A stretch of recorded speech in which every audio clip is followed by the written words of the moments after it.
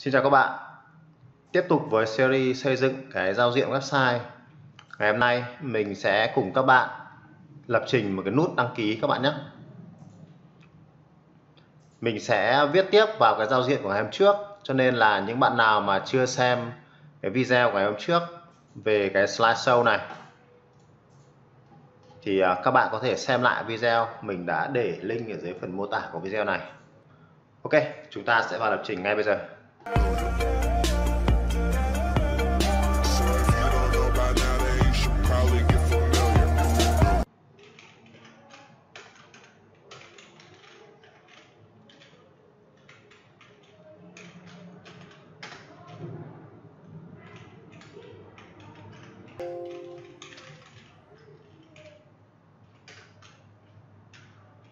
Chúng ta sẽ thêm một cái button có tên là đăng ký ở đây.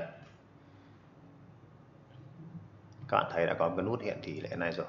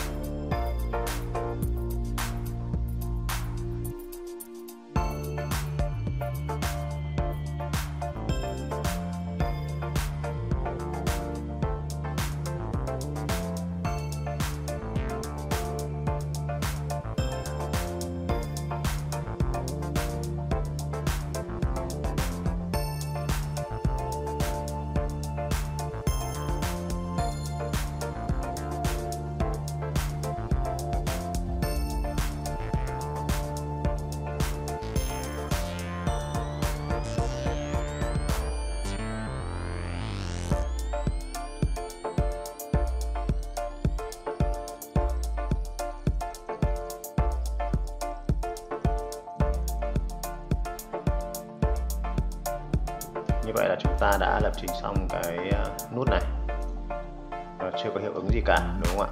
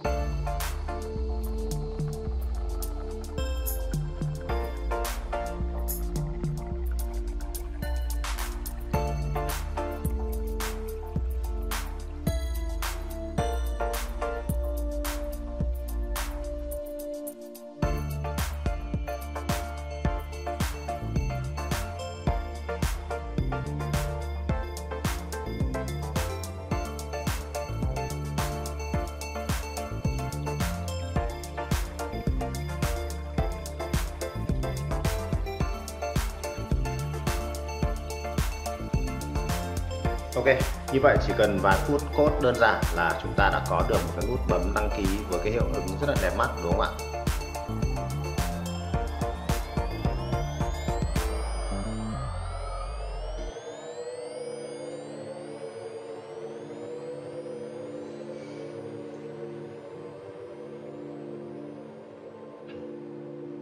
Xin chào và hẹn gặp lại các bạn ở những video lần sau.